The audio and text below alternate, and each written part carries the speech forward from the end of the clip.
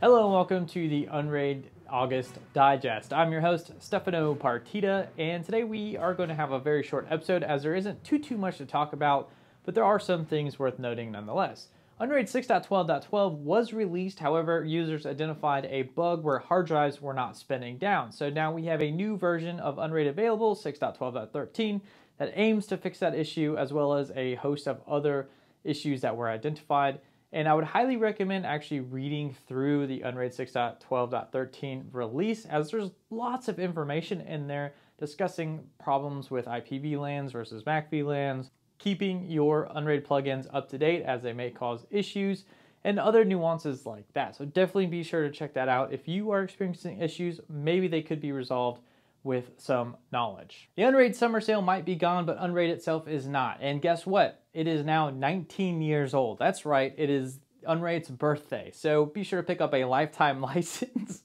not only as a gift for yourself, but for Unraid. And no, they did not pay me to say that. I totally just came up with that on the spot as I was talking to the camera. Moving on. The real focus on this video is going to be in the community content. We have a video for Space Invader 1 and Techno Tim where they discuss all things Unraid and more. Be sure to check that out if you're at all interested in hearing about that. And some other interesting content is from RJ Ronaldo, where he uses his Unraid server to actually generate media using stable diffusion and Invoke AI on his server, which is pretty cool. There's also a really sweet video from TechHut, who uses a TPU to get some local AI detection going on with his Frigate in VR. All of that is running on Unraid, of course, so that's a really cool video. Be sure to check that one out.